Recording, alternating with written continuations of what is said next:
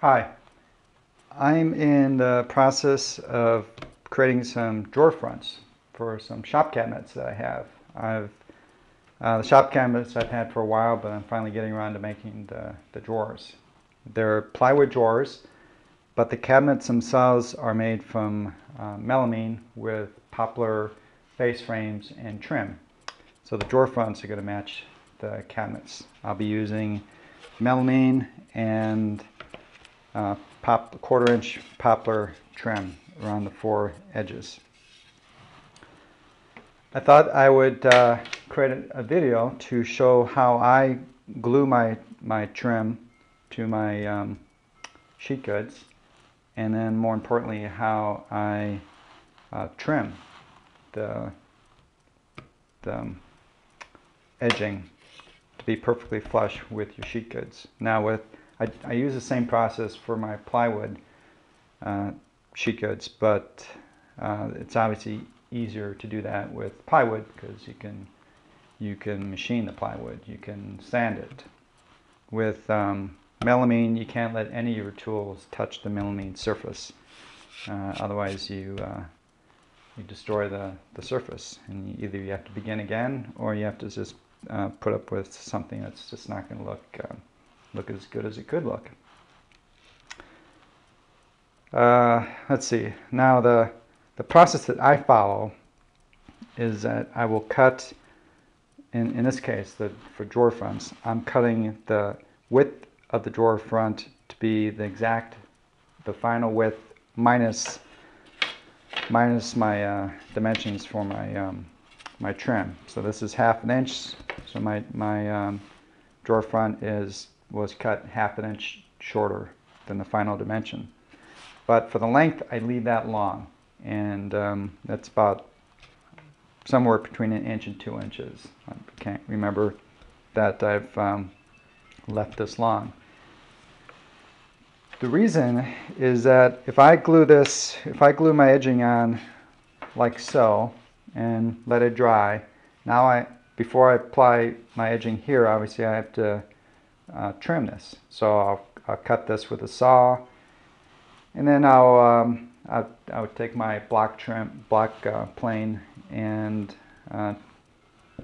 trim my edging. But of course, I have to be perfect.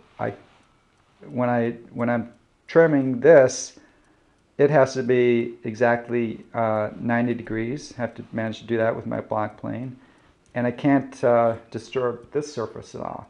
If I don't cut this to 90 degrees, or if I do disturb this surface, then I no longer have a perfectly straight surface here to glue up my edging here, and then it's just not going to look good. You're going to have gaps, and I want real tight fitting joints.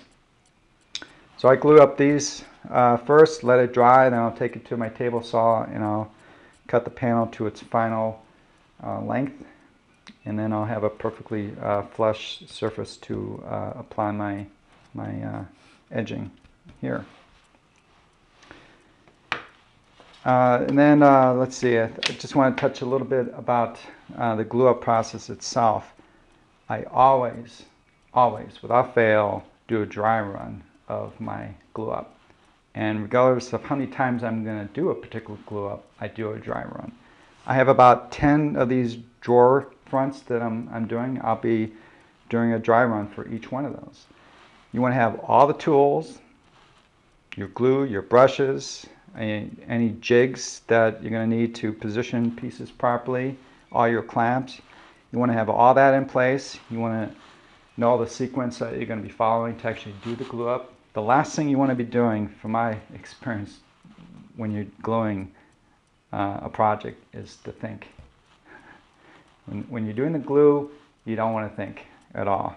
That's just when you're going to get in trouble. And you don't want to have the glue on the parts.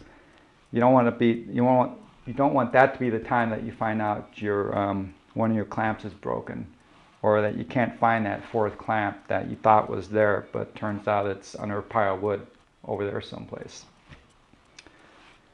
So that's I really encourage you to always do a dry run on your glue ups. All right, next up to the preparation for the glue up. My my drawer front is half-inch material here, and now I'm using 1/4-inch poplar, and it's just was sliced off of a 3/4-inch board. So that gives me about 1/8 of an inch on both sides of my my melamine here for an overhang. Now, how do I get that? I wouldn't actually want to apply my edging with the glue and then try and position it so that I just get the right amount of overhang. Because remember, I don't want to have to think about this process as I'm gluing this up. What I do is I'll take some 1/8-inch scrap that I have, put that like so, put my board on top of it, and now when I put my edging against the surface, I'm guaranteed to have an 1/8 inch overhang on the top and an 1/8 inch on the bottom. Now I'm still not done here because in this case this edging isn't perfectly straight. It's got some bowl in it, and plus if I were to apply the glue like this and then work the board, get the clamps on and so forth, this is going to be moving around. We all know what happens when we put glue on wood. It gets pretty slippery. So again, I don't want to be thinking about, do I have enough overhang on the top and on the bottom, particularly the bottom, which I can't see. In the past, I've had a couple glue ups where it looked good from here, but eventually when I turned it over, I didn't have enough overhang. So I really don't want that to happen anymore. What I do is I take some small brads, and I apply, in this case, I apply 3 on each edge. I'll just nail them in the edge and clip off the head, and I'll have maybe an 1/8 of an inch sticking above. And with the brads in, then I can press my edging into the brads, and generally it won't be enough to, because I don't want my brads to be sticking that far out, but it'll be enough to generally hold them in place. They'll still tend to want to flop out, but when I actually put the glue on, and then these will just want to drop right into the 3 appropriate holes, and I know then I don't have to do any thinking during the glue up. I know I've got about 1/8 of an inch on both sides. So let me do that right now. I'll just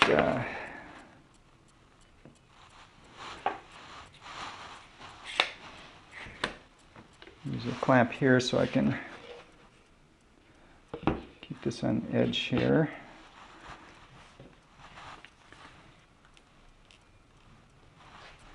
Now I like to use some pliers so I don't whack my fingers as I'm nailing these in.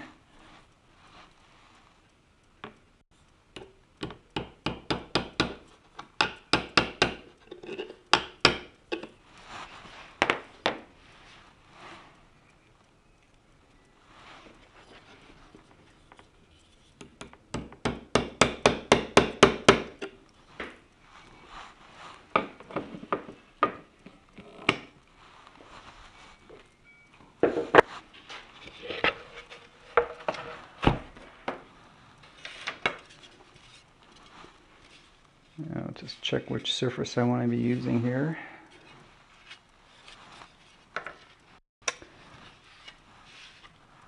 Press it flat against the top, and then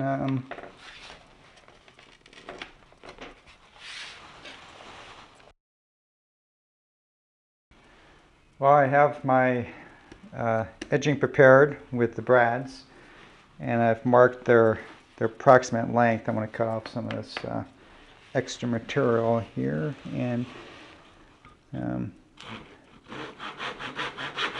I just use a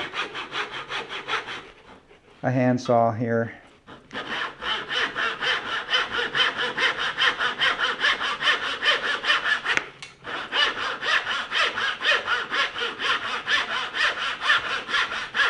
Of course, you can use anything you want to cut this off, but if I use a power tool, I generate lots of dust in the air, and sometimes it's soothing just to do a little cutting with a handsaw. So I'll just finish these off. Okay, I finished the dry run of my glue up. I've confirmed that the joints are tight on the top, and that, importantly, the joints are tight on the bottom too. Now, when I did my first drawer front dry run, I saw that I had some gaps on the bottom, and that was because my board was flush with the bottom of the caul, so the clamping pressure wasn't being applied in the center. And that's what these boards serve to do. They bring up the board so that it's centered in the caul. Again, that's something that you find out when you do your dry run. And take this off here.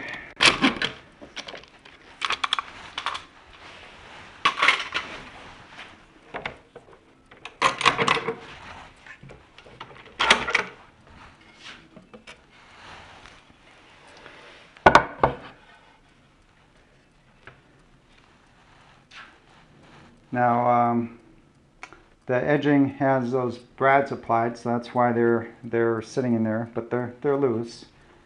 But obviously, it's serving their function. They're holding it at just the right amount of, giving me just the right amount of overhang on both sides. And I have this pre-calibrated stack of boards that I'm using for all the drawer fronts. So just after I get to this stage, I can just come here, laying down. That sets it at the right height. Again, at this stage, I don't have to do any thinking. I do this and apply the clamps, and it's done. So I guess I'm ready to actually apply the glue now. That should be pretty straightforward.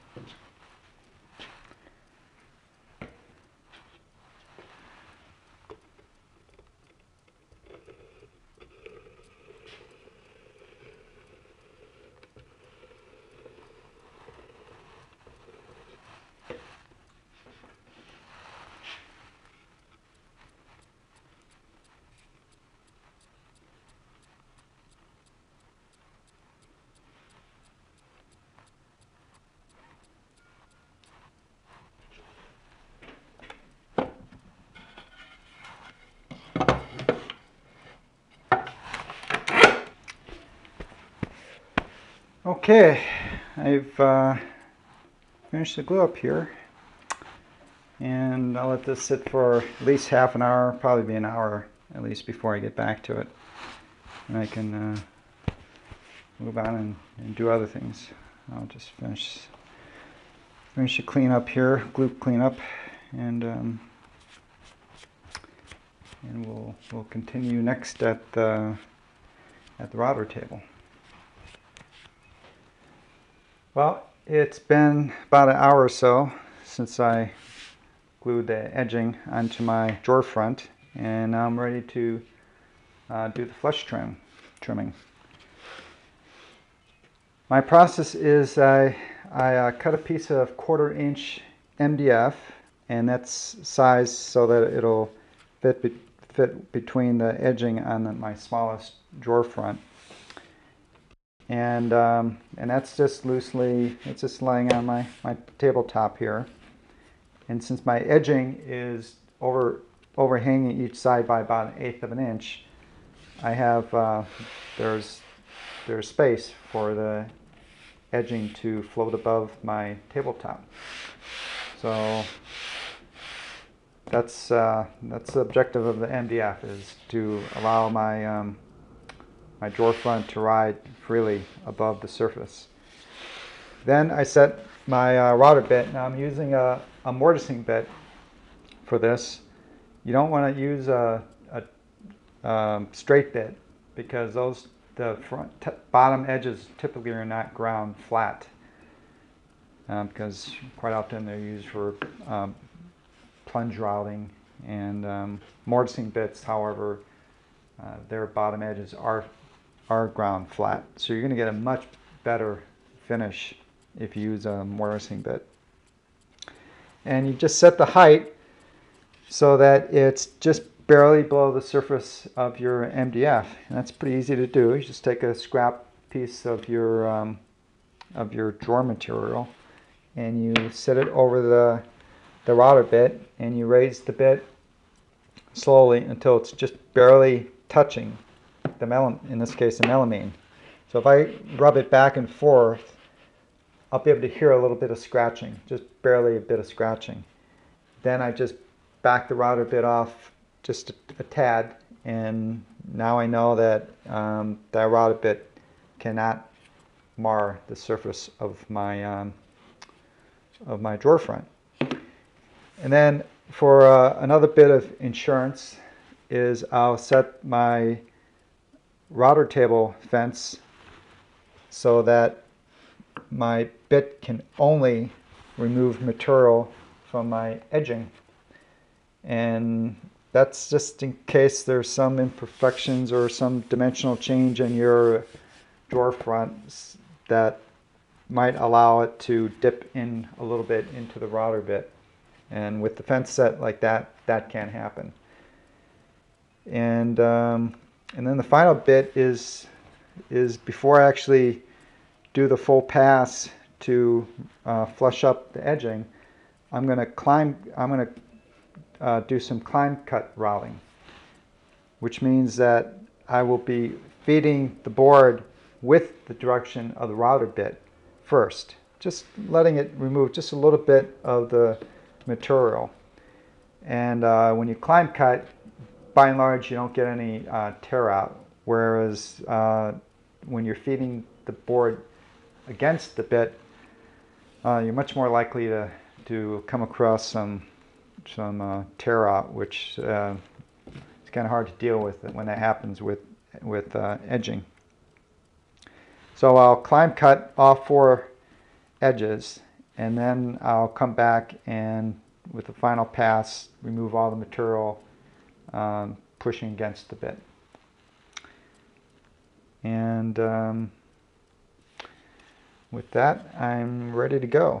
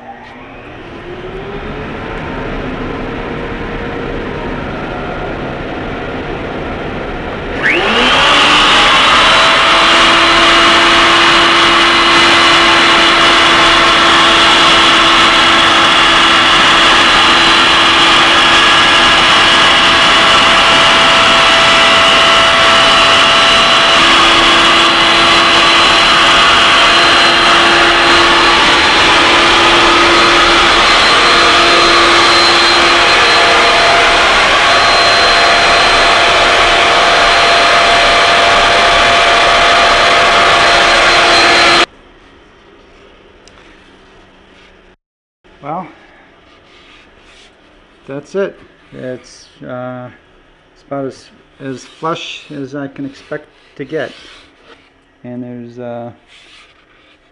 no damage to the melamine, and just some light sanding should be all I need. And next I go to the table saw to trim the MDF to its final length.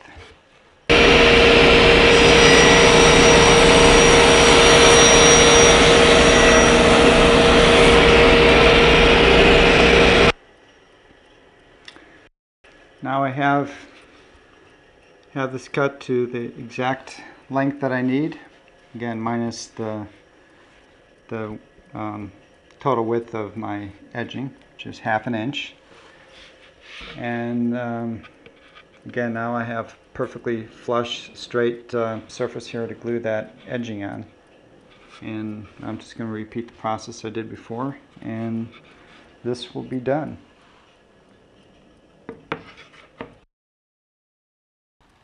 This drawer front is nearly complete. I have finished applying the edging to the two ends and flush trimmed it with the router table, just as I had done with these two.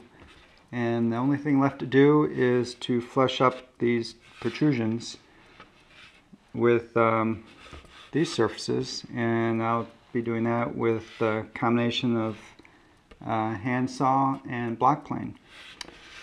And then it's just some light sanding, and this drawer front is complete. And that is how I apply edging to my sheet goods. Thanks for stopping by.